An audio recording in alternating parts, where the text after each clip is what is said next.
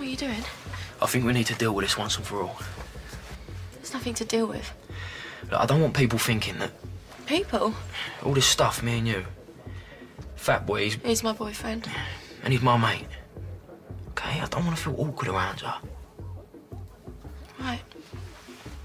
So why, in the car, did you make me feel like you hated me? As if I could ever hate you. And then tonight, you know, you're acting weird. I mean, if you're thinking that, because you know how I feel about Fats. No, wait, you got it twisted. Okay? I like you. You're a great girl. But the reason I've been off was my donut of a brother. He's landed us in some trouble and, well, my head's just been all over the place. Oh, Whitney!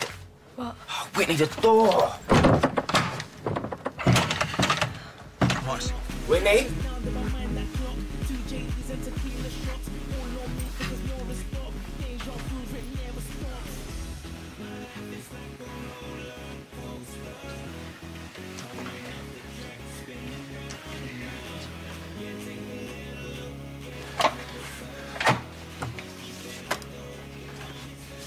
Whitney? Mate. No. I trusted you.